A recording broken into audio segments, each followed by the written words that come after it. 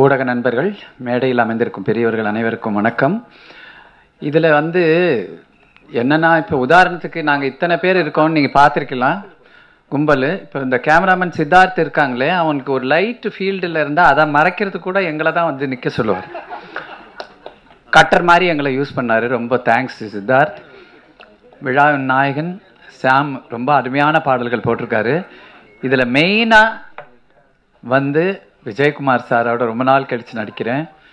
அதுக்கடுத்தது தம்பிராமையாவோட நடிக்கிறேன். அதெல்லாம் எனக்கு ரொம்ப சந்தோஷமாக இருக்குது. அங்கே என்னென்னா, நிறைய பேசுவோம், கொஞ்சம் தான் நடிப்போம்.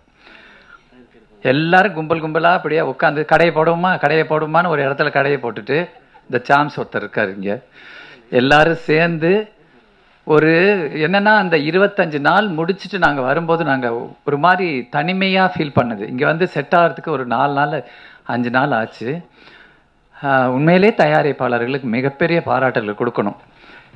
ஏன்னா இந்த பாண்டியன் ப்ரொடக்ஷன் மேனேஜர் இருக்காருல்ல, அவர் யாருக்கு டிக்கெட் கன்ஃபார்ம் பண்ணார் யாருக்கு பண்ணலைங்கிறதே குழப்பத்தில் அலையுமே. கொஞ்சம் மந்திரிச்சு விட்ட மாதிரியே இருப்பாப்புல பாண்டியன். யார் போகணும், அவர் இருக்கணுமையா, இவர் போகணுமையா, இவர் மாற்றி போட்டு விட்டு டிக்கெட், ஐயோ அதை கேன்சல் பண்ணு, இதை போடு, இப்படியாக ஒரே ரொம்ப கலகலன்னு இருந்தது. அந்த ஷூட்டிங்கு ரொம்ப நல்லா இருக்கும். மெயினாக ரவி அண்ணா, ராதா ரவி அண்ணா இருக்கிற இடத்துல ஒரு கும்பலாக போய் உட்காந்துக்குவோம். அவர் கதையாக சொல்லுவார், நாங்களும் கேட்டுட்ருப்போம். இப்பயும் ஏதான கதையை அவுத்து விடுவார். உங்களுக்கு 2 வாரத்துக்கு மெசேஜ் இருக்கும். கண்டிப்பாக அதுதான் முக்கியமே தவிர நாங்கள் பேசுறது ஒன்றும் தேவையில்லைன்னு நினைக்கிறேன். நன்றி, வணக்கம். வரவேற்கிறோம். அதாவது இந்த படம் ஆரம்பிக்கலான்னு முடிவு பண்ணும்போது அவர் கதிர்வேல் டேரக்டர் கதை சொல்லும்போது கதையை காட்டணும் ரொம்ப பிடிச்ச உடனே ஹீரோட்ட பேசணும். ஹீரோ ஓகே சொன்னாப்புல. அப்புறம் அந்த படத்தை பார்த்தா ஒரு ஆர்டிஸ்ட் பட்டாலுமே கொடுத்தாப்புல. சார் பணம் செலவு பண்ணுறதுல இந்த இவ்வளோ பேர் வச்சு எப்படி சார் படம் பண்ண முடியும் அப்படின்னா, இல்லை சார் நல்லா பண்ணலாம், இதை சேர்ந்து கோஆப்ரேட் பண்ணலாம் சார் சொன்னாப்புல. சரி ஓகே சரி படத்தை ஆரம்பித்து முடிச்சிட்டோம். முடிச்சு படத்தை ஃபஸ்ட் லுக் நாங்கள் விட்டோன்னா ஏகப்பட்ட கால்ஸு ஃப்ரெண்ட்ஸு நம்ம எல்லாம் பேசினாங்க. எப்படி சார் அந்த படத்தை நீங்கள் இவ்வளோ ஆர்டிஸ்ட் வச்சு படம் பண்ணீங்க கேட்டாப்புல. அப்போ எனக்கு அப்போ தான் இந்த இவ்வளோ ஆர்டிஸ்ட் படம் பண்ணிட்ட ஃபீலே தெரிஞ்சுது. ஏன்னா இந்த படம் ஆரம்பித்து ஹீரோ டேட்டு கொடுத்த உடனே ஒரு ஆர்டிஸ்ட் கூட டேட் மறுக்கல. கேட்கும் போதெல்லாம் டேட்டு கொடுத்தாங்க. ஒரு சின்ன பிரச்சனைலாம் படத்தை அவ்வளோ அழகாக பண்ணோம். அதான் இந்த படத்தை நடித்த நடிகைக்கு டெக்னீஷியன் அனைவருக்கும் நன்றியை தெரிவித்துக்கலாம். நன்றி, வணக்கம்.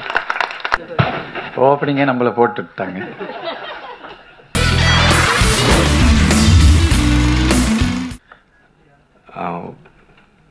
இந்த ராஜவம்சம் ஒரு ஃபேமிலி என்டர்டைன்மெண்ட். இதில் அம்மா கேவான் வந்த மாதிரி, தில்வாலே வந்த மாதிரி ஒரு பிரம்மாண்டமான ஒரு குடும்ப சித்திரம்.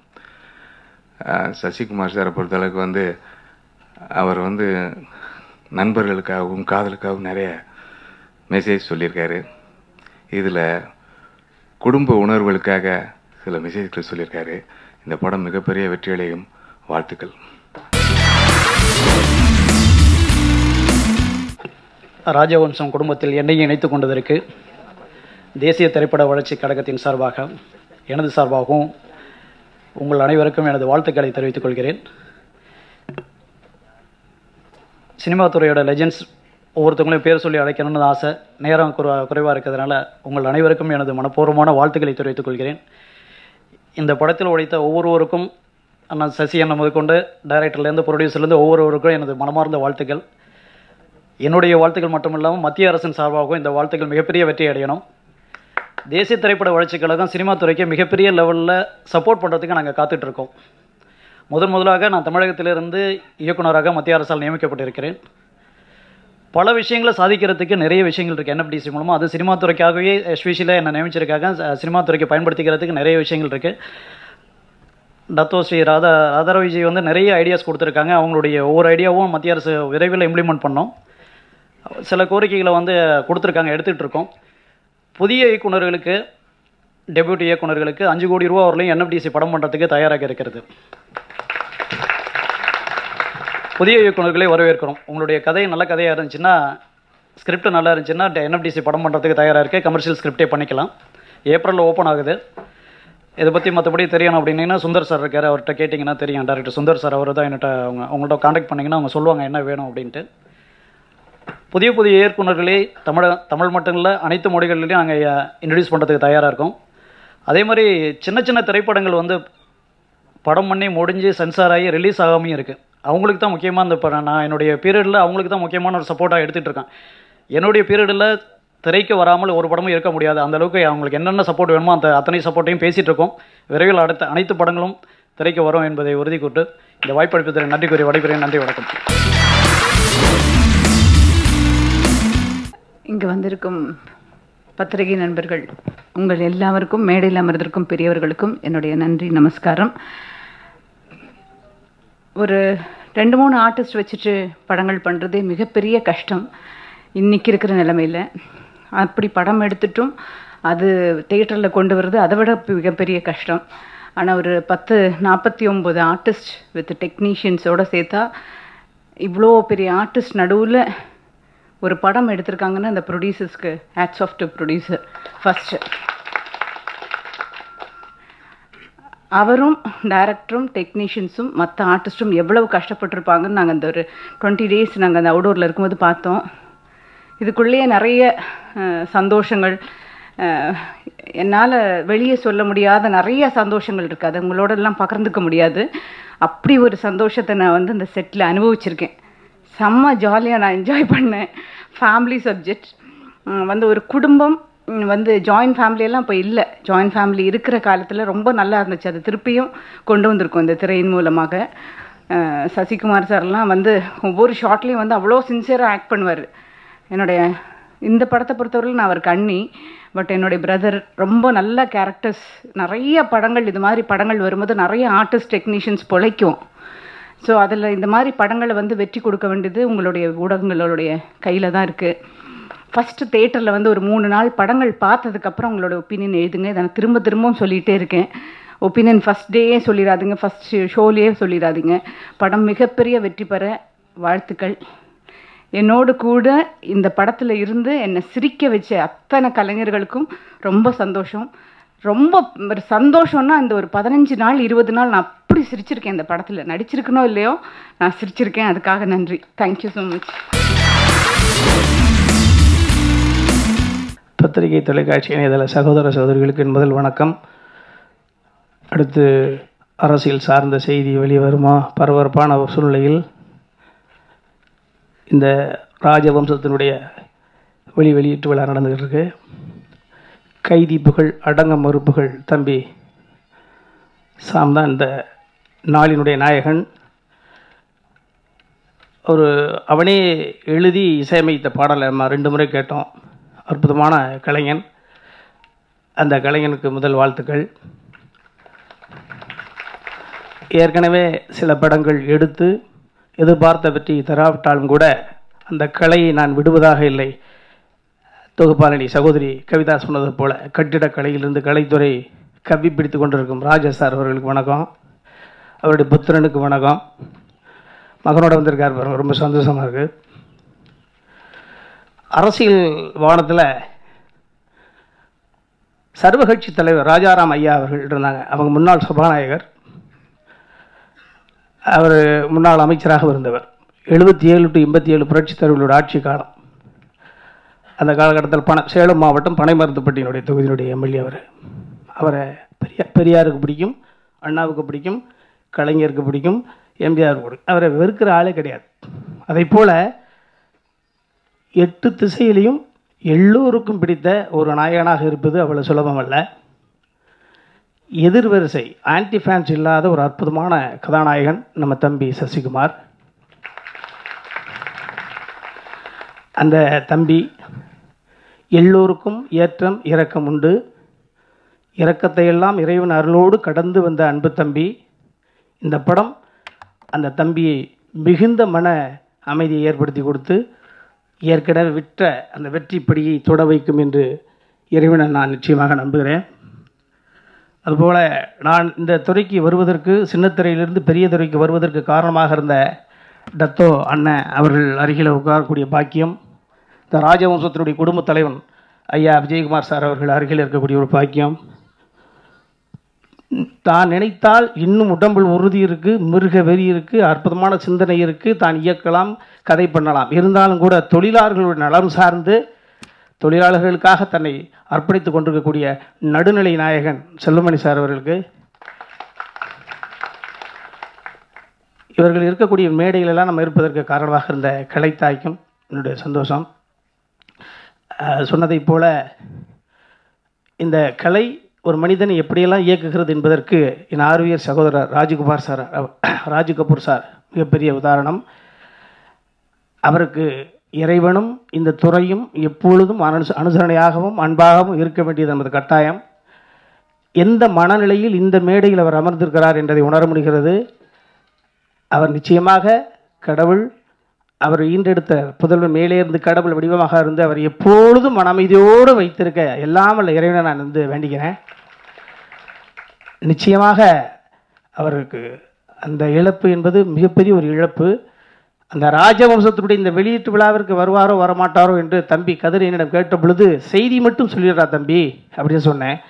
மீண்டு தனது உதவியாளன் ஒருவன் எவ்வளவு தடைகளை கடந்திருந்தால் இவ்வளவு நட்சத்திரங்களை வைத்து இயக்கக்கூடிய ஒரு எவ்வளவு பெரிய பின்னால் அந்த உழைப்பு இருக்குது இந்த கதிர்வேலுக்கு. ஸோ அதையெல்லாம் உணர்ந்து இந்த மேடையில் அமர்ந்திருக்கிறாரு. ரொம்ப நெகிழ்வாக இருக்குது. ரொம்ப சந்தோஷம் சார். அதே போல் இந்த மேடையில் எல்லாருக்கும் 40-49 பேர் நடிகர்கள் இருந்தாலும் எல்லாருக்கும் சக்கரவள்ளி கிழக்கு சமைச்சு எல்லாருக்கும் வாயில் ஊட்டி விட்ட அன்னபூரணி என்ற மருமகள் ரேகா அவங்க சொல்ல சொன்னாங்க, அதெல்லாம் சொல்லியிருப்பா. ரொம்ப சந்தோஷம். அதே போல் துடிப்பு மிகுந்த இளைஞர்களுடைய தூக்கத்தை கெடுந்து கொண்டிருக்கக்கூடிய நக்கி கல்ராணி அவர்களுக்கு ரொம்ப இந்த படம் அவர் பரபரப்பை ஏற்படுத்தும். ஏன்னா வெற்றிக்கு நடுவில் இருக்கிறாங்க. நம்மளை சுற்றி வெற்றி வரணும் எதிர்பார்த்தோம்னா எப்போது தான் நடக்கும், அது ஒரு அதிர்ஷ்டத்தில் தான் நடக்கும். வெற்றிக்குள் நம்ம இருக்கணும்னு நினச்சிட்டோம்னா அது சீக்கிரம் நடக்கும், அடிக்கடி நடக்கும். வெற்றிக்குள் இருக்க வேண்டும் என்று ஆசைப்பட்டு இந்த கதையை ஒத்துக்கொண்ட நிக்கி கல்ராணிக்கு வணக்கம், வாழ்த்துக்குப்பா. புது டேரக்டர் தானே, போகிற விட்டு புறமண்டையில் அடிக்காமல் ஒத்துக்கிட்டு கரெக்டாக ஒத்துக்கொள்வது முக்கியமில்லை, ஒத்துழைச்சாங்க. ஸோ அந்த வகையில் நான் என்ன பெருசாக நினைக்கல.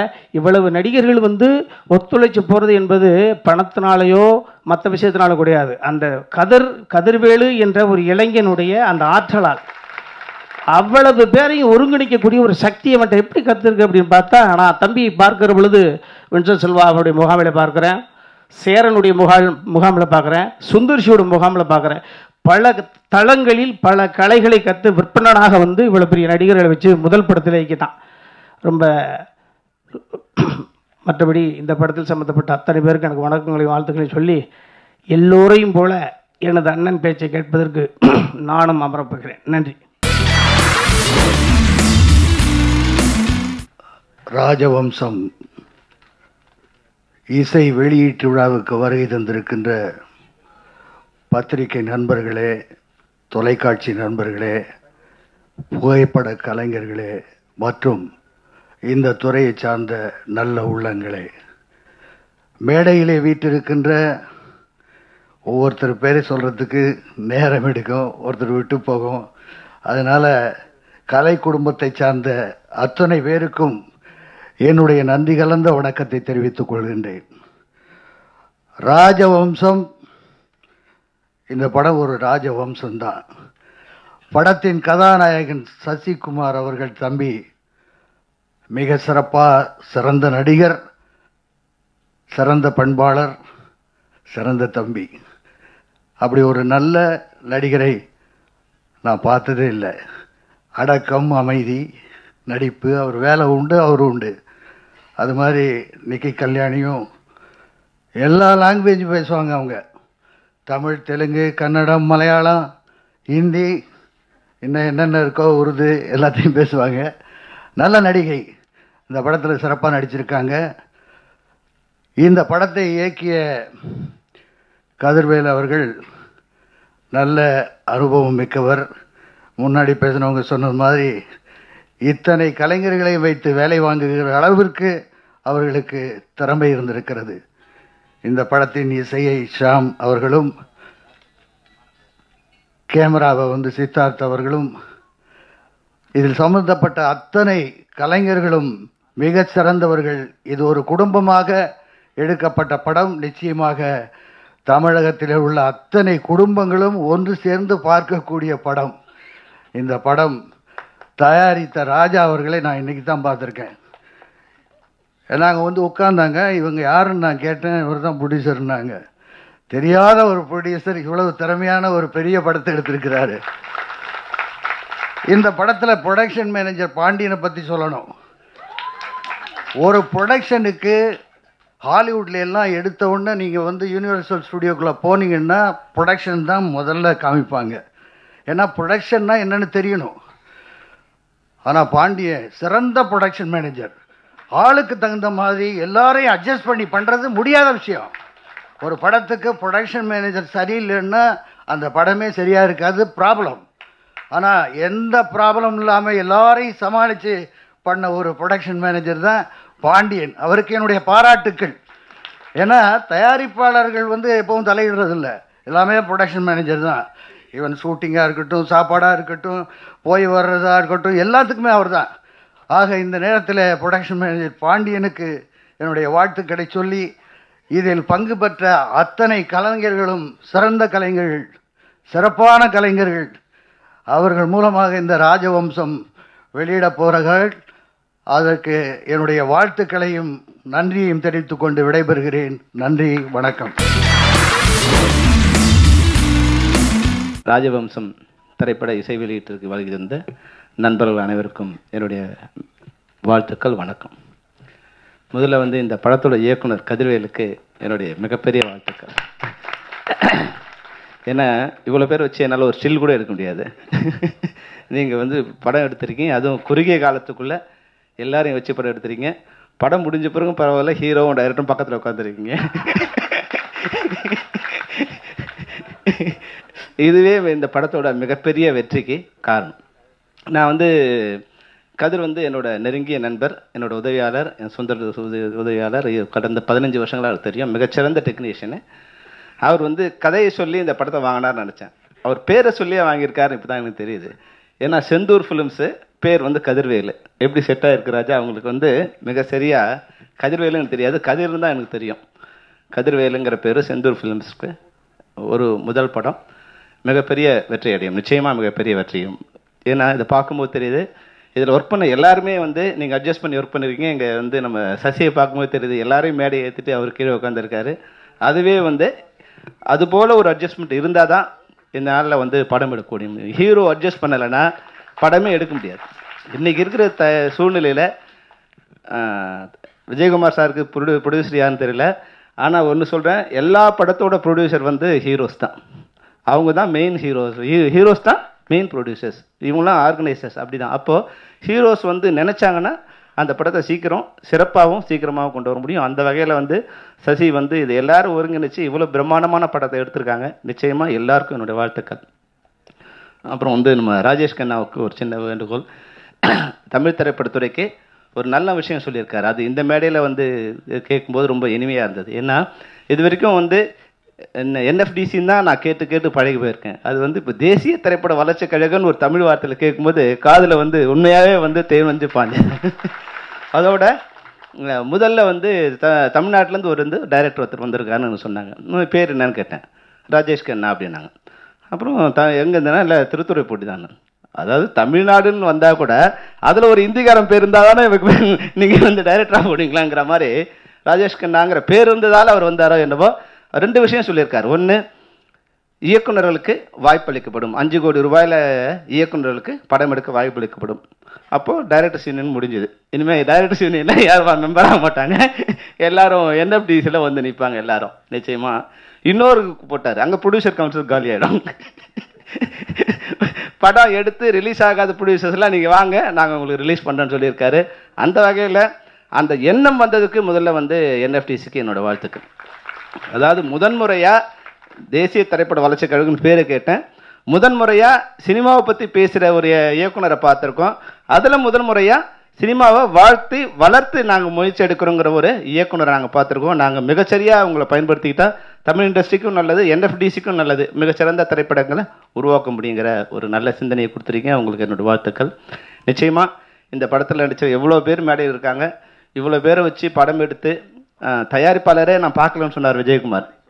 உண்மையில் வந்து இப்போ பாண்டியனை பற்றி சொன்னாங்க. பாண்டியன் எங்கே இருக்காரு? கொஞ்சம் எழுந்து இல்லைங்க, அவர் பாண்டியனை நான் பார்க்கல. ஏன்னா ரியல் ஹீரோ பாண்டியன் தாங்க. பாண்டியனுக்கு அது பேர் சொல்லும்போது தான் எல்லாரும் கை தட்டுறாங்க. அப்போ அவரால் எவ்வளோ அனுபவிச்சிருப்பாங்கன்னு எல்லாரும் அந்த கைத்தட்டல் தெரியும். மனோபல சொன்னார், சார் வந்து யாருக்கு டிக்கெட் போடலன்னு தெரியல, அவருக்கு போட்டேன் இவருக்கு போட்டேன்னு. நீங்கள் உண்மையாக பார்த்தீங்கன்னா அவர் யாருக்கும் போட்டிருக்க மாட்டார் டிக்கெட். இன்னைக்கு இவங்க போக வேண்டியிருந்தாங்கன்னா உடனே சொல்லாரு, ஐயோ உங்களுக்கு போடல அந்தம்மா போட்டுட்டோமா அப்படின்னு நீங்கள் யோசிச்சு பார்த்தீங்கன்னா யாருக்கும் டிக்கெட் இருக்காது. ஏன்னா கேப்டன் பிரபாகரில் நாங்கள் ஷூட்டில் இருக்கோம், சாலக்குடியில் ஷூட்டில் இருக்கோம். மறுநாள் வந்து இங்கே சென்னையில் ஷூட்டு, அங்கேருந்து ஷிஃப்ட் ஆகும், டோட்டல் யூனிட் ஷிஃப்ட் ஆகணும். உடனே வந்து விஜயகாந்த் சார் சொல்கிறார் மேனேஜர் கூப்பிட்டு, டைரக்டர் மட்டும் ஃப்ளைட்டில் டிக்கெட் போட்டுருங்க, மறுநாள் போய் ஷூட் எடுக்கணும்னு. உடனே காலையில் வந்தார் என்னோட மேனேஜர், சார் வந்து ஃப்ளைட் வந்து 2 மணிக்கு தான் இருக்குது, நீங்கள் ஷூட்டிங் விட்டுட்டு போகணும் அப்படின்னாரு. அது ஷூட்டிங் விட்டு நான் போக முடியாதுப்பான்னாரு. இல்லைனா நாளைக்கு 2 மணிக்கு தான் நீங்கள் வர முடியும் சார்னார். இல்லை நான் வந்து நாளைக்கு காலையில் அங்கே இருக்கணும் இல்லையான்னு. அப்போ ட்ரெயினில் போட்டுட்டோமா சார்? சரி ஓகே சார் ஃபஸ்ட் ஏசி போட்டுறேன்னாரு. சரி ஓகேன்ட்டேன். 5 மணிக்கு வந்தார், சார் நீங்கள் கிளம்ப வேண்டியிருக்குன்னாரு. என்னென்ன இல்லை ஃபஸ்ட் ஏசினா நீங்கள் போய் வந்து கொச்சினில் ட்ரெயின் வரணும் சார், இங்கே ட்ரெயின் நிற்காது, சாலக்குடி நிற்காது, நீங்கள் இப்போயே கிளம்புனார். நான் சொன்னேன் இல்லை போக முடியாதுப்பா, இங்கேயே ஏதாவது ட்ரெயின் போட்டுணும். அப்போ செகண்ட் ஏசின்னா பரவாயில்லையானார். சரி பரவாயில்லப்பா. உன்னை கிட்ட வந்தார், சார் செகண்ட் ஏசி வெயிட்டிங் லிஸ்ட்டில் இருக்குது. நான் ட்ரெயின் பிளாட்ஃபார்மில் வரும்போது சொல்கிறார், செகண்ட் ஏசி வெயிட்டிங் லிஸ்ட்டில் இருக்குன்னாரு. யோ வெயிட்டிங் லிஸ்ட்லாம் வேணாம், ஏன் கன்ஃபார்ம் இருக்கிறத போடுன்னு. சார் தேர்ட் ஏசினா கன்ஃபார்ம் பண்ணி தரேன்னாரு. உடனே சரி இன்னும் வந்து ட்ரெயின் வந்து நின்று எல்லாம் ஏறுனா ஏசி பெட்டியாண்ட போகிறேன். உடனே கட்ட கை பிடிச்சி இழுத்துட்டே வந்தார். இழுத்து வந்து செகண்ட் கிளாஸ் ஏற்றி விட்டார். என்ன சார் ஏறுங்க யோ என்ன அண்ணா இதில் தான் ஏறுங்க அப்படின்ட்டார். பார்த்தா அந்த டிக்கெட்டு 3 நாளைக்கு முன்னாடி எடுத்திருக்கு. 3 நாளைக்கு முன்னாடியே எனக்கு செகண்ட் கிளாஸ் தான் டிக்கெட் போட்டிருக்குங்கிறது மேனேஜருக்கு தெரியும். ஆனால் 2 நாளாக என்ன ஃபர்ஸ்ட் கிளாஸ் சொல்லி ஃப்ளைட்டுன்னு சொல்லி ஃபர்ஸ்ட் ஏசின்னு சொல்லி கொண்டு வந்து செகண்ட் கிளாஸில் ஏற்றி விட்டார். அப்போ மிகப்பெரிய நடிகை யாருன்னா அந்த ப்ரொடக்ஷன் மேனேஜர் தான். 25 வருஷத்துக்கு முன்னாடி நான் கேட்ட கதையை இன்னைக்கு வந்து மனோபலா சொல்லும்போது உண்மையான ஹீரோஸ் வந்து ப்ரொடக்ஷன் மேனேஜர்ஸ் தான். ஏன்னா அவங்க தான் என்ன டைரக்டர் ஆக்குனாங்க. ஏன்னா எல்லாரையும் சமாளிக்க வேண்டி இருக்கிறதால நிச்சயமாக இது மாதிரி வந்து கொஞ்சம் பண்ணலைன்னா, இப்போ ப்ரொடியூசரே தெரியாமல் ஒருத்தர் படம் பண்ணியிருக்காரு, ஒரு மெயின் ஆர்டிஸ்ட் பண்ணியிருக்காங்கன்னா அப்போ அவங்களுக்கு அவ்வளோ சுதந்திரம் இருக்குது. அதை சரியாக வழிநடத்தி ஒரு சிறப்பான ப்ரொடக்ஷன் மேனேஜர் வந்துட்டாங்கன்னா உண்மையாகவே வந்து அந்த டைரக்டருக்கு மிகப்பெரிய வரப்பிரசாதம். அதுபோல் இந்த படம் சசிக்கு வந்து மீண்டும் ஒரு வெற்றி பாதைக்கு ஒரு 2வது அத்தியாயம் தொடங்குறதுக்கு இது வந்து ஒரு இதுவாக இருக்குன்னு உங்கள் ஸ்டில்ஸை பார்க்கும்போது தெரியுது, உங்களுடைய ஆக்ஷன் தெரியுது. உங்களை பார்க்கும்போது ஒரு இளமையான மோகன்லால் மாதிரி எனக்கு தெரிஞ்சு இந்த படத்தில் வந்து அந்த ஃபெரோஷியஸ்னஸும் அந்த லவ்வபிளும் நல்லா இருந்தது. நிச்சயமாக இந்த படம் நடித்தவங்க எல்லாருக்கும், நிக்கி கல்ராணி கூட இந்த படம் வந்து ஒரு சிறந்த படம். பார்த்தேன் காலையில் உட்காந்துட்டு ஏதோ எல்லார் பேரையும் எழுதி படிச்சுட்டே இருந்தாங்க. அதான் வந்து என்னென்னா பெரும்பாலும் ஹீரோயின்ஸ் வந்து இது மாதிரி நிகழ்ச்சிக்கு வர்றதே இல்லை, வர்றதே பெரிய விஷயம். ஆனால் உட்காந்து காலையில் வந்து சம்மரி மாதிரி எல்லார் பேரையும் எழுதி படிச்சுட்டு இருந்தாங்க. அந்த வகையில் உங்களுடைய டெடிகேஷனுக்கு எங்களுடைய வாழ்த்துக்கள். வந்திருந்து வாழ்த்திய அனைவருக்கும். இந்த படம் இன்னொரு வகையில் எனக்கு இந்த படம் ஓடணுங்கிறது எனக்கு ஒரு சின்ன சென்டிமெண்ட். ஏன்னா ராஜா வந்து என்னோட வீட்டில் வாடகை இருக்காரு. அந்த அப்படி ஏன்னா வீட்டுக்கு வரும்போது இந்த வீட்டில் வந்து நல்லா இருந்தேன்னு சொன்னான்னா அது ஒரு வகையில் எனக்கு சந்தோஷம். ஏன்னா அந்த வீடு வாங்கின பிறகு தான் நான் செம்பருத்தி ரிலீஸ் பண்ணேன் சார். அதனால் வந்து நிச்சயமாக வீட்டை பொறுத்த வரைக்கும் சென்டிமெண்ட்டான வீடு. உங்கள் வரைக்கும் அந்த வீட்டுக்கு ஒரு சின்ன ஒரு விளக்கேற்றி வைக்கணும். வந்திருந்த அனைவருக்கும் வாழ்த்துக்களை கூறி இந்த படம் அனைவருக்கும் ஒரு சிறந்த படமாக ராஜவம்சங்கிற படம் தமிழ் திரைப்படத்துறைக்கும். ஏன்னா ஒரு விஷயம் சொல்லணும்னு நான் நினச்சேன். அதாவது வந்து என்னென்னா இப்போ படத்தை பிளான் பண்ணி எடுக்கலைன்னா படம் நிச்சயமாக தயாரிப்பு ரிலீஸ் பண்ணும்போது மிகச்சிறந்த மிக பெரும் கஷ்டத்தை தரும். அப்போது இது இந்த நிலைமை வந்து 2000 தொடங்க ஆரம்பிச்சது. 2000 தொடங்க ஆரம்பிக்கும் போது அப்போ அட்வைஸ் பண்ணும்போது அப்போ தயாரிப்பு கவுன்சிலில் ஒரு சின்ன ஒரு சில லிமிடேஷன்ஸ் கொண்டு வந்தாங்க. அதாவது வந்து 60 நாளில் படம் முடிக்கணும், 90 ரோலில் படம் முடிக்கணும் அப்படின்னு வந்து ஒரு இது வந்து ஒரு எப்படிலாம் படம் முடிக்கணும் ப்ராஜெக்ட் ஷெட்யூல் பண்ணணும்னு வரும்போது நான் ப்ரொடியூசர் கவுன்சில் எக்ஸிக்யூட்டிவ் கமிட்டி மெம்பராக இருக்கேன். கொஞ்சம் ஆர்கனைஸ் பண்ணும்போது அப்போது டைரக்டருக்கும் எனக்கு ஒரு சின்ன பிரச்சனை. அப்போது டைரக்டர் அவர் உடனே வந்தார், சார் நீங்கள் கேப்டன் வந்து 100 நாள் ஷூட் பண்ணீங்க, இப்போ என்ன 90 நாளில் பண்ண சொல்கிறீங்க, நீங்கள் டைரக்டராக இருக்கும்போது நான் சொன்னேன் இல்லைப்பா நான் அனுபவிச்சிருக்கேன், இப்போ எனக்கு கொஞ்சம் தவறுகள் தெரியுது, அதை உங்களுக்கு சொல்கிறேன் அப்படின்னா அந்த ப்ரொடியூசர் வந்தார். சார் நாங்கள் என்ஆர்ஐ இருக்கட்டும் அப்படின்னா நாங்கள் 4 பேர் வந்திருக்கோம், நாங்கள் வந்து படத்தை டைரக்டர் சொல்லிட்டாமல் தான் எடுப்போம், நாங்கள் பிரம்மாண்டமாக எடுக்கணும்னு நினைக்கிறோம், நாங்கள் 60 நாள் எடுக்க முடியாது, 90 ரோல் எடுக்க முடியாது அப்படின்னு அவர் 200 ரோலில் படம் எடுத்தார். 180 நாளில் படம் முடித்தார். ஆனால் ஒரு 2 வருஷம் கழிச்சு அவர் திரும்பி யூஎஸ் போகிறதுக்கு வந்து டிக்கெட் வாங்குறதுக்கு ப்ரொடியூசர் கவுன்சில் வந்து ஹெல்ப் கேட்டார். யாரும் சொல்ல விரும்பலை. இருந்தாலும் என்னென்னா ஒரு கட்டுப்பாடு வந்து முதல்ல வரும்போது அது யாருக்குமே பிடிக்க விரும்புதில்லை. யாருக்கும் விரும்புதில்லை. ஹெல்மெட் போட்டால் சேஃப்டினா ஹெல்மெட் போடுறதில்லை, சீட் பெல்ட் போட்டால் சேஃப்டினா சீட் பெல்ட் போட விரும்புதில்லை. யாருக்கோ கஷ்டப்பட்டு நம்ம சீட் பெல்ட் போடுற மாதிரி தயாரிப்பு இன்றைக்கி வந்து மிக ஒரு நாளைக்கு முன்னாடி நான் டைரக்டராக இருக்கும்போது ஒரு நாளைக்கு ஒரு 1 லட்சத்துலேருந்து 3 லட்சம் வரைக்கும் பிரம்மாண்ட படத்தை கூட எடுத்துடலாம்.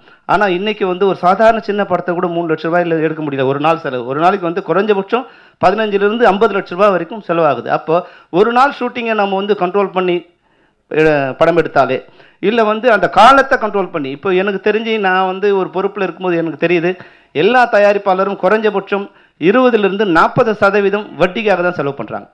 அந்த வட்டி தான் வந்து 40% செலவாகுது. அப்போது யாருக்குமே நன்மை இல்லாமல் வந்து இந்த காலதாமதத்தால் அது வட்டியாகி கடைசியில் வந்து ரிலீஸ் பண்ணும்போது கஷ்டப்படுறதை விட ஒரு கரெக்டான வந்து ப்ராஜெக்டை கரெக்டான டைமில், அந்த வகையில் கதிருக்கு வந்து என்னுடைய சிறப்பான வாழ்த்து என்னென்னா இந்த படத்தை வந்து குறைஞ்ச நாளில் திட்டமிட்டு படம் முடிச்சிருக்காரு. வந்து உண்மையாகவே அது வந்து எப்படி தான் அவர் பண்ணாருன்னு எனக்கு தெரியல. இவ்வளோ பெரிய ஆர்டிஸ்ட் நான் படம் பார்க்கும்போது 50 நாளில் இந்த படத்தை முடிச்சிருக்காருன்னு சொல்லும்போது இவ்வளோ பிரம்மாண்டமாக இருக்குது, எப்படி தான் இந்த படத்தை முடிச்சாரோன்னு சொல்லும்போது உண்மையில் அதை ஒத்துழைச்ச சசிக்கும் மற்ற யூனிட்டுக்கும் அதுபோல் அவருக்கு ஒத்துழைச்ச தயாரிப்பாளருக்கும் அனைவருக்கும் என்னுடைய வாழ்த்துக்களை கூறிக்கொண்டு ஒரே ஒரு வேண்டுகோளை மட்டும் இந்த நேரத்தில் தயாரிப்பாளருக்கு வைக்க விரும்புகிறேன். உங்களுக்கு தெரியும், கடந்த வாரம் நடக்கும்போது ஒரு சின்ன விபத்தில் 3 தொழிலாளர்கள் உயிரிழந்திருக்காங்க. அப்போ இனிமேல் இப்போ பிரம்மாண்டங்கள் நம்ம வந்து பழகிட்டோம் போது புதுசாக பிரம்மாண்டத்துக்கு வந்துட்டோம். பிரம்மாண்டத்துக்கு வரும்போது நமக்கு வந்து ஹாலிவுட் மாதிரி படம் பண்ணணும்னு வந்து ஆசை இருக்குது. ஆனால் ஹாலிவுட் மாதிரி நம்ம கல்ச்சர் இருக்குது. ஆனால் இல்லை, ஹாலிவுட்டில் 3 கல்ச்சர் இருக்குது. ஒன்று வந்து ஷெட்யூலிங், இன்னொன்று வந்து இப்போ சேஃப்டி, இன்னொன்று வந்து டெக்னிக்கல் எக்ஸலன்ஸ். நமக்கு வந்து அந்த ஆசை இருக்குது, ஷெட்யூல் பண்ண மறந்துடுறோம், ஷெட்யூலில் என்ன தேவைப்படும் தெரியல, அப்புறம் பாதுகாப்புக்கு என்ன வரும்னு தெரியல. இதெல்லாம் இப்போ நாங்கள் வந்து ஒரு தீர்மானம் எடுத்திருக்கோம். தினசரி நீங்கள் கடவுள் வாழ்த்துப்படுற மாதிரி கேமராக்கு முன்னாடி தேங்காய் உடைக்கிற மாதிரி கலையில் படம் ஆரம்பிக்கும் போது இந்த திரைப்படம் அனைத்து பாதுகாப்பு வசதிகளோடு அவங்களுக்கு மருத்துவம் பாதுகாப்பு இந்த வசதிகள் உறுதி செய்யப்பட்டிருக்கிறது என்று அறிவித்த பின்னர் தான் அன்றைக்கி ஷூட்டிங்கை தொடங்குறது நாங்கள் முடிவு பண்ணியிருக்கோம். இது வந்து குறைஞ்சபட்சம் எதிர்காலத்தில் உயிரிழப்புகள் இல்லாமல் இருக்கிறதுக்கும் சிறந்த படைப்புகள் உருவாக்குறதுக்கும் இப்போ இந்த நடந்த விபத்தில் ஏறக்குறைய இப்போ பல கோடிகளை வந்து அவங்களுக்கு வந்து நம்ம வந்து ஃபண்டாக கொடுத்துருக்காங்க. ஆனால் இதில் சில லட்சங்கள் நம்ம வந்து அந்த தயாரிப்பால் செலவு செஞ்சுருந்தா கூட இந்த படத்தை பற்றி சொல்ல, ஏன்னா இந்த இந்தியன் 2ல் வந்து 90% அவங்க வந்து சேஃப்டிக்கு வந்து மிக சிறந்த இது பண்ணியிருக்காங்க. அதை மீறி இந்த ஆக்சிடென்ட் நடந்திருக்கு. ஆனாலும் மற்ற தயாரிப்புகள் அது மாதிரி இல்லாமல் இருக்கும்போது இப்போ வந்து இந்த தயாரிப்பாளர் வந்து வசதியான தயாரிப்பாளர், பெரிய ஹீரோ, பெரிய டைரக்டர், ஸோ வந்து அவங்க வந்து க்ரோஸில் வந்து பணம் கொடுத்து அது கொஞ்சம் அட்லீஸ்ட் எக்கனாமிக்கலுக்காக அவங்க சேவ் பண்ணாங்க.